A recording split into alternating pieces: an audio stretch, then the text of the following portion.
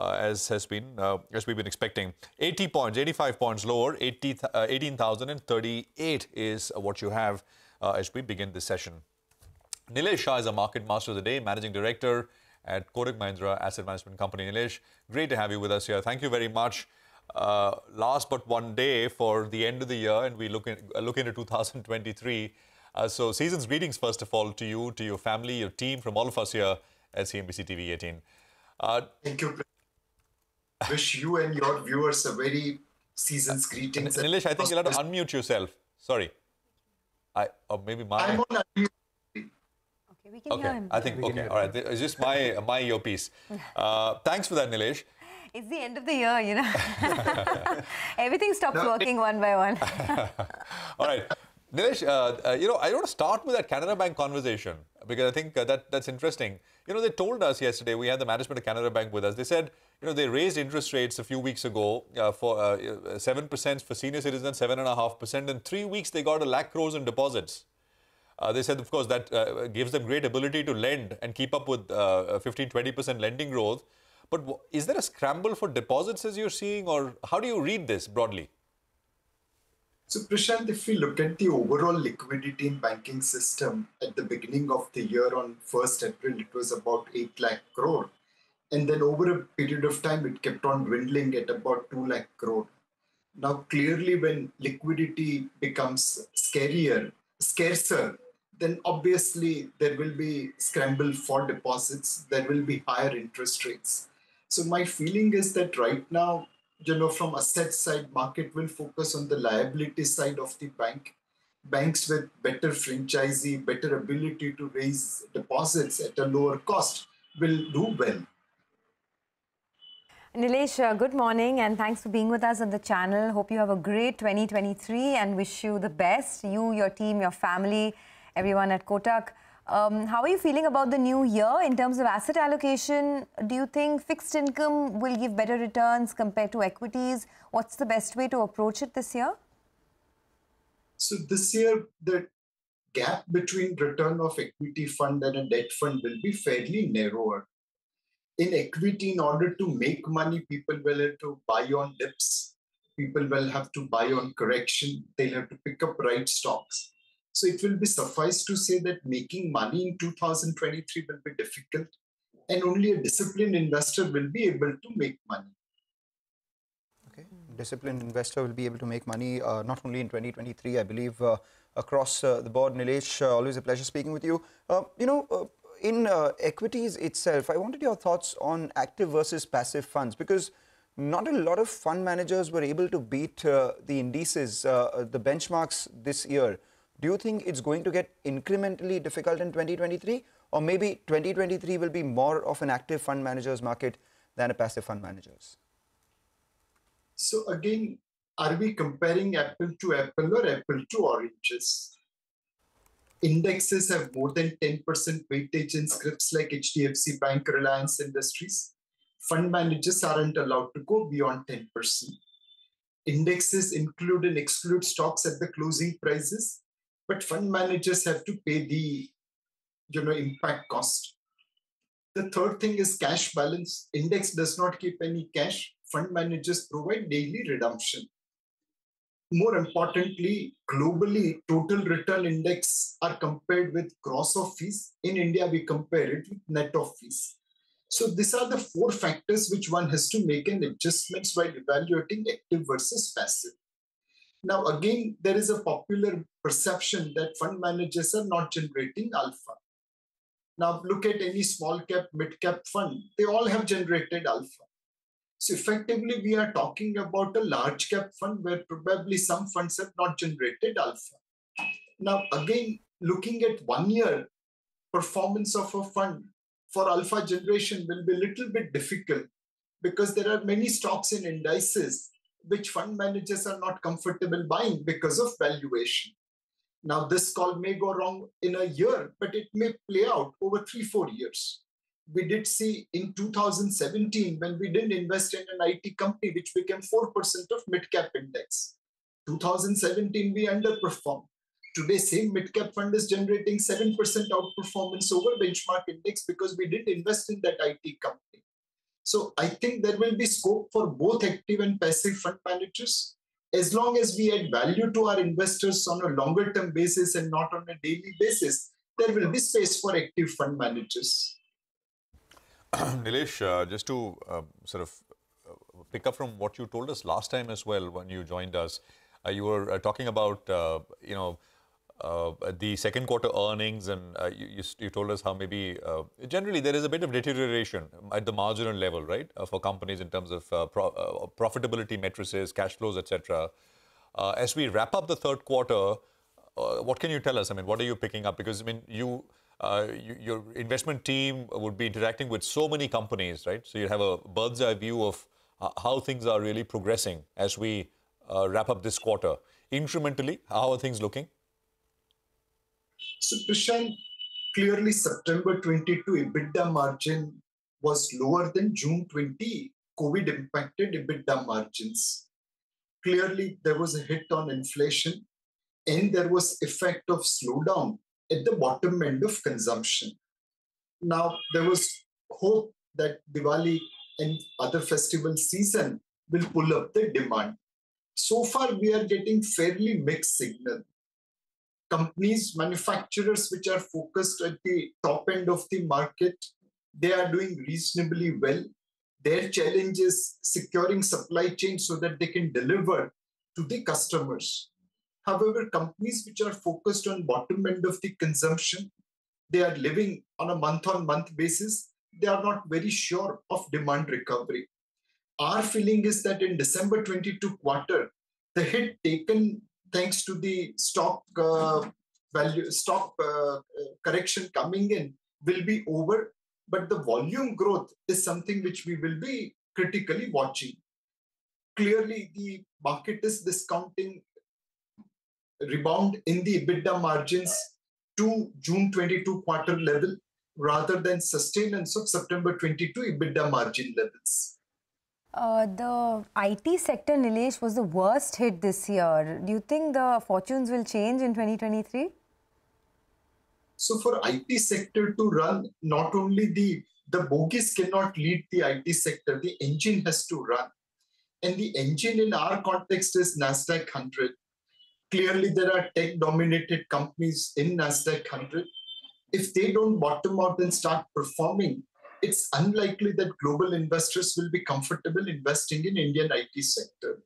Domestic investors also can look at IT sector based on their valuation, but to some extent their decision will be influenced by how global factors play out.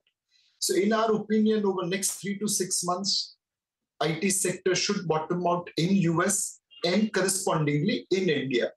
Investing in IT sector at this point of time is like catching a falling knife. You know there will be some blood on hand, but if you can catch the falling knife, eventually it will make money for you. So this is accumulation phase in IT rather than outright buying. Right. You know, given all the things that happened in 2022, it was rather choppy. The only two clean themes that worked through the year, one was defense, the other were PSU banks. Do you have any themes in mind that would work or could work for 2023? So one sector where we are reasonably bullish is infrastructure. We believe before election, every government will focus on building up of infrastructure. This budget, like last budget, there will be enhanced allocation to infrastructure sector. And even the private investment seems to be reviving, albeit it is taking baby steps. Put all these things together, a higher allocation in the budget, a nascent revival in private sector investment, and speed of execution, courtesy 2024 election in mind, infrastructure sector could do well.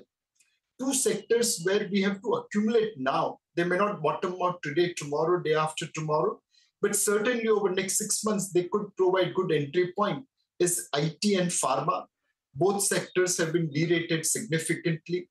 The volume growth or value growth in both those sectors are now in line with expectations of the market and could actually surprise on the upside.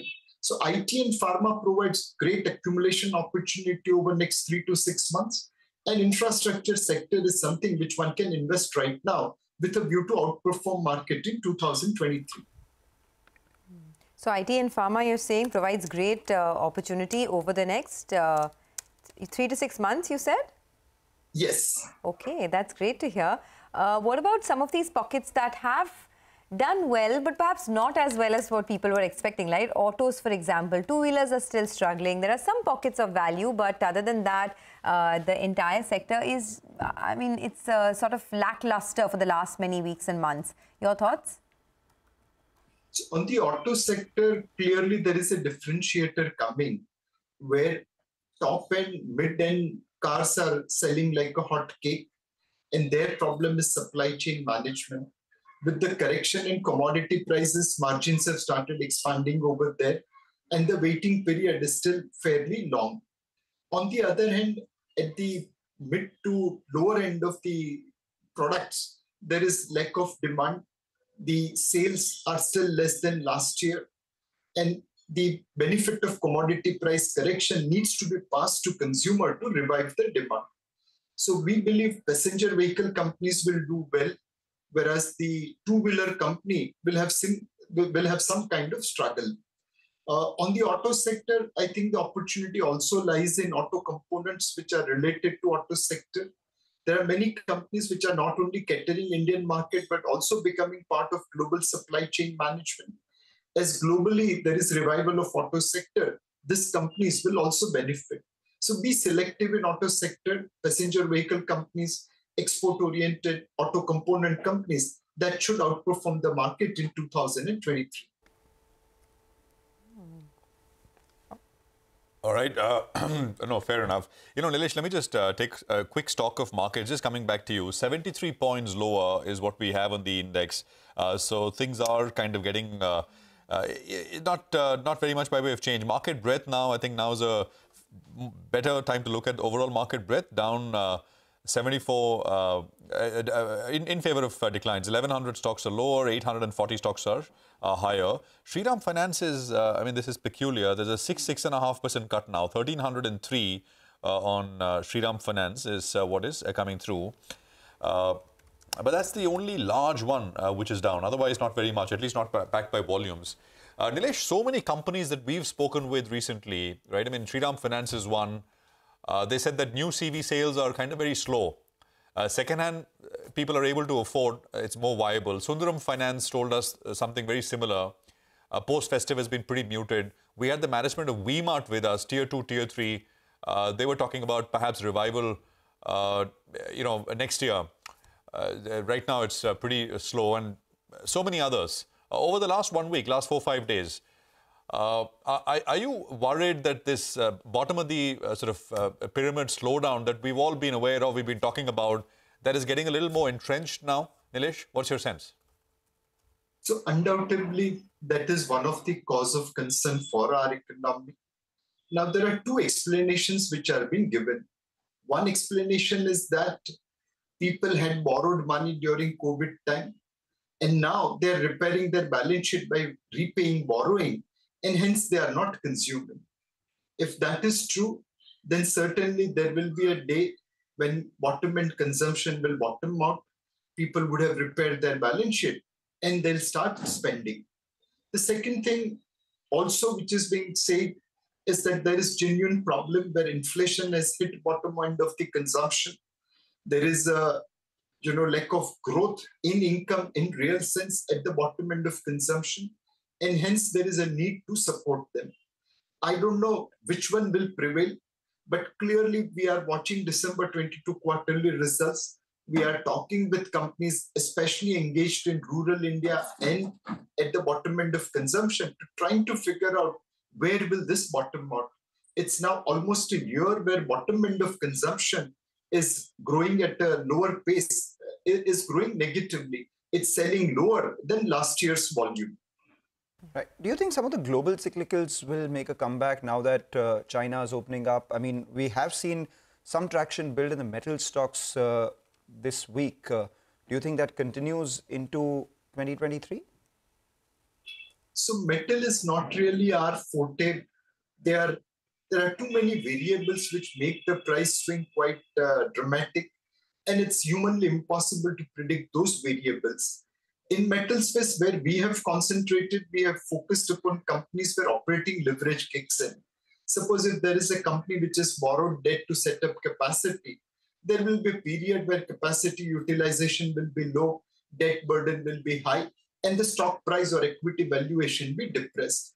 If we can go and capture those kind of companies, we not only benefit from operating leverage, but also if commodity prices benefits. That strategy by and large does work well for us to create value or to make return out of metal stocks. And I will recommend investors to focus on companies which have operating leverage in global cyclical sectors.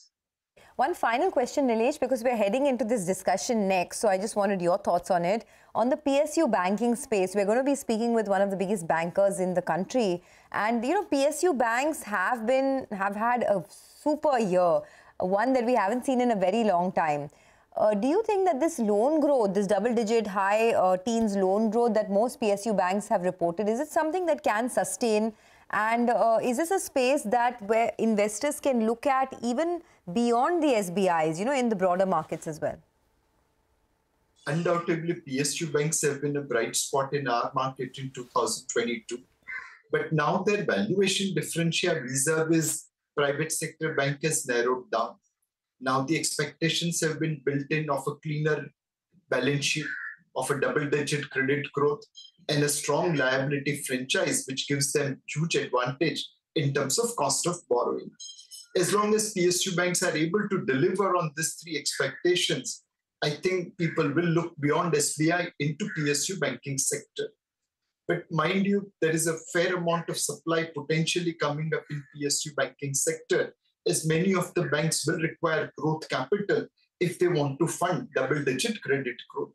My feeling is that in 2022, PSU banks were exceptional performer. 2023, some of them will be exceptional performer, but most of them will be market performer. All right. Thanks a lot, Nilesh, for joining in and giving us all those details. I mean, we wish you and your team a very, very happy 2023. May the cult of equity, as you always say, only grow. Thank you. Thank you. With that, let's move on to the next discussion that we have for you. Ather Industries is the next corporate we're speaking to. Recent news flow suggests that there has been buying activity among dealers that's gotten muted on account of a conscious attempt to keep inventory levels low. We do have with us Aman Desai, who's the founder and director at the company, joining in. Aman, thank you for joining in.